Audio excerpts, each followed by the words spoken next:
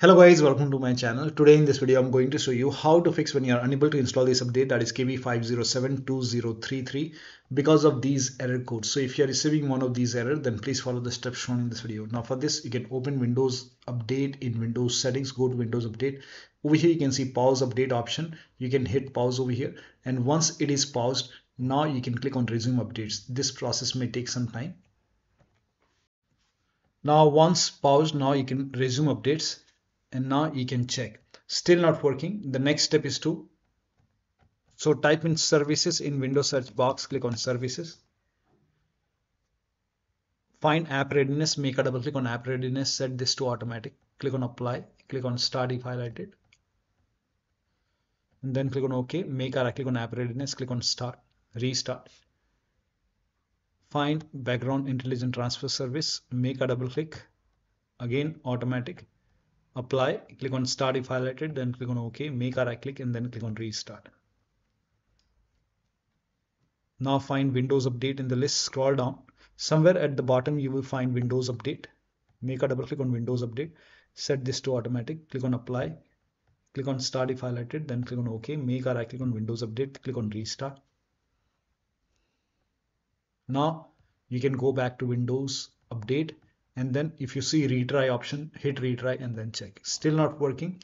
You can run this command. So type in cmd in Windows search box, make a right click on command prompt app, make sure that you run command prompt as an administrator, click on yes to allow, copy the command over here, first command, paste it over here, hit the enter key.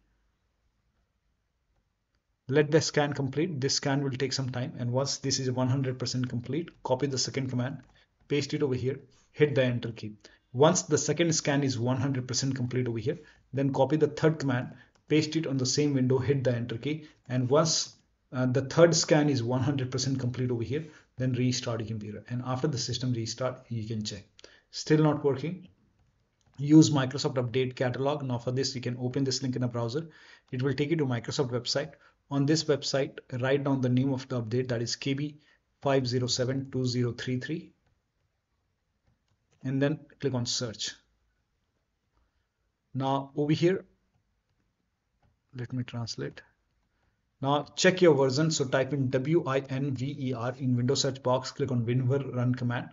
Check your version. In my case, it's version 25H2, and check the system type. So go to system, go to about option at the bottom, and here you can see system type. For me is x64. Now for me it's Windows 11 version 25H2 x64 based system. If you have Windows 11 version 24H2 x64, then this is the right one for you. For me this is the right one. Now click on download, and then click on KB5072033 over here, and then let the download complete. Once the download is complete, you have to follow the on-screen instruction, install this update manually, and then restart your computer and then check. Still not working. Open Windows settings, and then go to Windows Update, go to advanced option over here, scroll down, click on recovery, and here you can see fix problems using Windows Update. This will reinstall your current version of Windows. Your apps, files, and settings will be preserved. So click on reinstall now. This process will take some time. Once this is done, restart your computer and then check. Still not working. The last step is to use media creation tool. Now for this, you can open this link in a browser. It will take you to Microsoft website. Here you can see media creation tool. Click on download now over here, and then run this exe file, and then click on accept over here, and then by default Windows 11 would be selected. Click on next, select ISO file over here, and then click on next. You can save it to desktop, click on save, let the download complete. This process will take some time, and once it is done, click on finish option.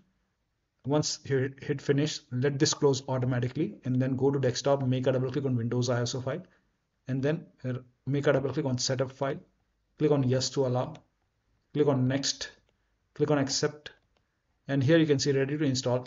By default, the option to keep personal files and app would be checked. When this is checked, you will not lose any data on the computer, so make sure this is checked and then hit install. After the installation, you can log into the computer and then you can update your Windows, restart your computer, and then that process will take some time. And once this is done, update your Windows 11. So one of the steps shown in this video should help you to install this update successfully. So that'll be all. Thank you so much for your time, and please like this video and subscribe to my channel.